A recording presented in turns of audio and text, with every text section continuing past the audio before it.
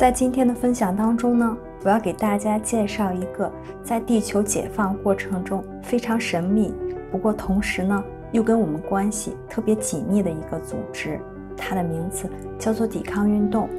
如果没有抵抗运动的存在，我们的地表世界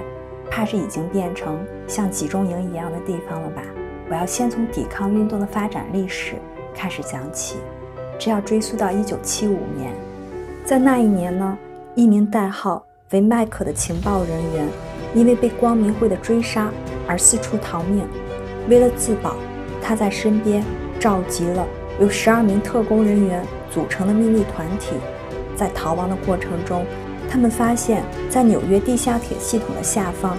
有一个像迷宫般的隧道系统，他们进入了通道，从此呢在人间蒸发，然后在地下重启炉灶。就这样，一个名字叫做组织的机构诞生了。他们呢在纽约地下铁的下方设立了总部，通过麦可在地表上既有的复杂间谍网络，他们联系了许多同样是对抗光明会的特工人员，而这些特工呢也大多数进入地下加入了组织。组织的主要目标呢就是推翻光明会的统治，并且将先进的技术带给人类。我们今天所熟知的个人计算机系统呢，就是在组织的协助下发展起来的。另外呢，组织也有联系存在于地底洞穴中数千年的阿加森正面文明社会。在1977年甚至更早之前呢，组织的人员就与仙女星系的人有过交流。在90年代初呢，他们动用一些影响力，确保从军方阿帕网延伸出的因特网可以进入民间。阿帕网呢是美国军方冷战期间发展的计算机网络，是现在因特网的前身。不幸的是，在1996年，光明会和地外的黑暗势力发动了一轮想要摧毁组织的攻击。双方呢在地下通道和洞穴当中展开了激烈的斗争，组织和阿加森文明也因此差一点毁于一旦。在10万火急当中呢，光明势力进行了一个扭转局面的大计划。在1999年的12月初，毛素新人联系了在 X 行星上的抵抗运动，然后他们发动了一场对抗 X 行星当地光明会势力的大规模起义。3个礼拜之后， X 行星的光明会垮台，他们不得不逃往火星和月球上的基地。就是在这个时期内，许多抵抗运动的自由斗士也来到了地球，加入了组织。这样一来呢，两股势力就合二为一，成为了今天的抵抗运动。新天的生力军呢，扭转了整个战局，黑暗势力由攻转退。2000年和2001年，光明会逐渐失去了火星、月球以及其他太阳系的基地，加上毛素星人和其他银河联盟势力的鼎力相助，所有残存的爬虫人、龙人和灰人势力也在同一时间被赶出太阳系。这使得黑暗党羽们惊恐不已，于是他们利用911事件企图保护他们最后的老巢。他们最后的老巢呢，也就是现在我们居住的地球。大家可能也不太了解 X 行星，下面呢，我要给大家简要的说明一下 X 行星。X 行星呢，是颗位于我们太阳系边缘的星球，星球的表面并不适合生命的居住。不过，光明会长久以来控制着庞大规模的地下通道还有基地，直到1999年呢，才由光明势力掌控。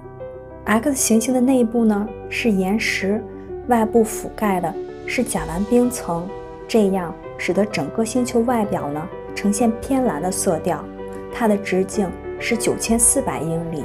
质量呢是0.76个地球的质量。它的轨道半长轴呢为70个 AU， 倾角呢为40度。至于天文学家尚未发出 X 行星的官方观测报告，主要原因是阴谋集团的官方说法还有打压。另外的原因是呢，他们偏向寻找黄道带附近的新行星，而 X 行星倾斜的运行轨道呢，让它无法从黄道带上被发现。它是一个相当巨大的物体。如果大家知道正确的观测方向的话，我们用大一点的业余的天文望远镜，就可以在空中轻易地发现 X 行星。也要顺便说一句， X 行星呢不是尼比鲁，它呢也不会撞击我们的地球。在这里呢，我要重新提及一下911事件。911事件的结果呢，出乎阴谋集团意料之外，它反而成为了一个公民觉醒的诱因，让许多人意识到在大众媒体传播后的真相。而这股新的觉醒浪潮会促使抵抗运动能够更容易地改进他们推翻地球光明会的计划。直到2003年呢，抵抗运动成功清除了所有深层的地下军事基地，这些基地呢只剩下最重要的区域。也是从那个时候开始呢，抵抗运动大约有300名特工渗入了光明会的网络，而且他们大多数都在军队和情报组织中身居高位。这些特工人员的存在呢也极其隐秘，光明会的人员也完全不知道他们的身份或者行踪。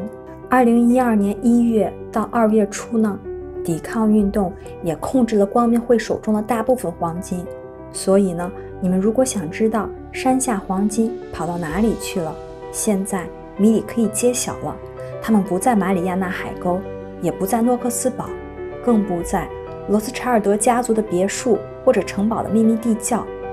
他们也不在瑞士苏黎世机场的地下保险库，更不在瑞士联合银行的保险箱，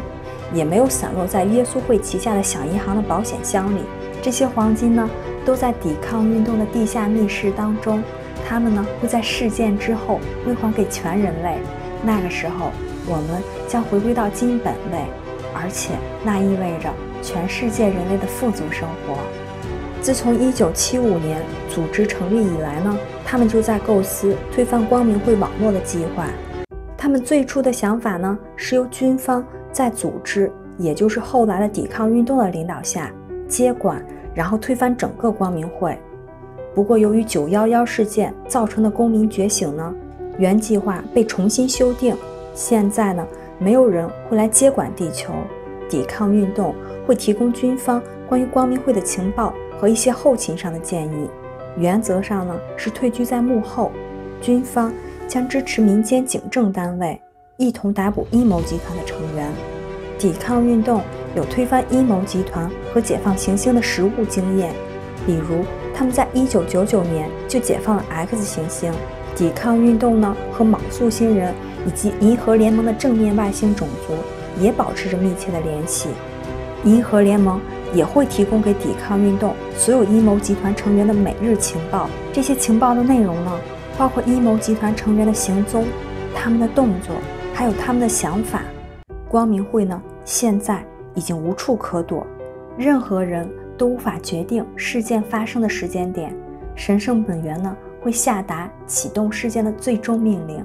届时，地球这个最后一个被黑暗势力掌控的行星就会重获自由，胜利的神圣之光将会回荡在整个银河系。在事件发生的前一刻呢，神圣本源会将一道光之脉冲穿过整个银河联盟，然后呢，昴宿星人会指示抵抗运动，命令地表的300名特工人员联系军方和执法部门内部的关键人士，行动呢会就此展开。行动大功告成之后，或许会有些人想趁机自立为王，给自己谋取好处。阴谋集团的垮台，不代表人类的贪婪和权力的欲望也会跟随着消失。这些只是人性懵懂无知面相中比较突出的部分。不过呢，请大家放心，抵抗运动也知道这些人的底细，他们也在监视着这些人的一举一动，也不可能呢让这些人有机会去占别人的便宜。在地球上有足够程度的民众觉醒之前呢，抵抗运动都会在幕后默默地为人类的利益工作着。等到时机成熟之后，很有可能呢是在我们与正面的外星种族第一次接触之前，抵抗运动才可能慢慢地走入人群当中。抵抗运动也有一项为120兆美元的基金，这笔巨款将和其他振兴经济的方案一同造福给人类。抵抗运动也有着非常先进的科技，而且大多数是地球以外的科技。他们呢，也在幕后协助推广6000余项世界各地的天才发明，而这些都是被阴谋集团打压的心血和结晶。抵抗运动之后呢，也会介绍一些他们自有的更加先进的各种科技。自从2018年之后，抵抗运动的人数呢也在大幅的增加。截止到2018年的11月份，抵抗运动的人数呢已经达到了1.4亿，而这个数字呢可能还会大幅的提升。抵抗运动的成员呢，以前通常只会在地表30米之下的区域活动，现在呢，随着我们地球解放的进程不断展开，某些抵抗运动的特种部队呢，已经可以驻扎到距离地表只有5到10米的地下区域。这里还有一个好消息要分享给大家，如果光之工作者和光战士已经预知到自己在事件期间要执行的使命，大家呢可以在心中请求抵抗运动在自己现在住所的底下呢盖一座小型的基地。不过呢，大家一定要记得的是，光之工作者和光战士千万不要大声说出这些请求，也不要留下任何文字方面的记录。抵抗运动呢，会透过某种安全的管道受理光之工作者们在自家底下兴建基地的请求。这些请求呢，大多数都会通过，而这些基地也会在将来事件的任务当中呢，发挥某种用途。大家现在对抵抗运动有了一定的了解了吧？